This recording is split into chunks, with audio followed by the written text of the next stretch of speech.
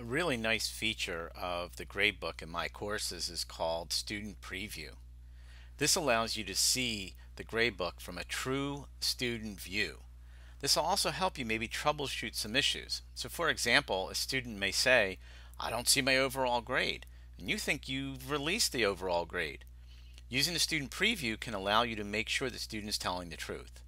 And then you can make corrections necessary so that the students can see their current grade, or whatever other issue there is. To go through the student preview, you click on the Grades tab on the nav bar to navigate to the grades. On the Manage Grades area, you click Enter Grades. You're going to click on any student's name that you wish to preview their gradebook, the view of their gradebook. You click on the context menu next to the student's name and click Preview. The preview window will appear, showing you exactly how the gradebook appears as if you were logged in as the student, including any feedback, the schemes, any other settings that you've changed.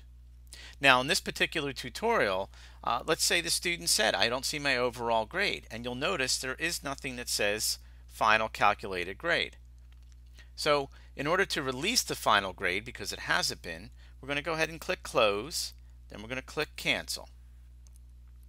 We're going to get back to the Enter Grades area, and on the context menu next to Final Calculated Grade, we're going to click on that and click on Grade All. We're going to click on the context menu next to Final Grade and click Release All. In the confirmation box, click Yes.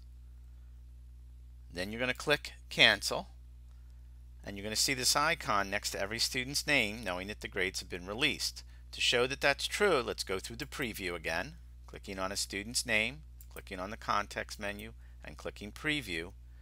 And now you'll see it'll say Final Calculated Grade, and there's the student's grade. So this is what their grade is to date based on whatever your gradebook is, whether it's weighted or points, and this is the overall grade at this point in the semester.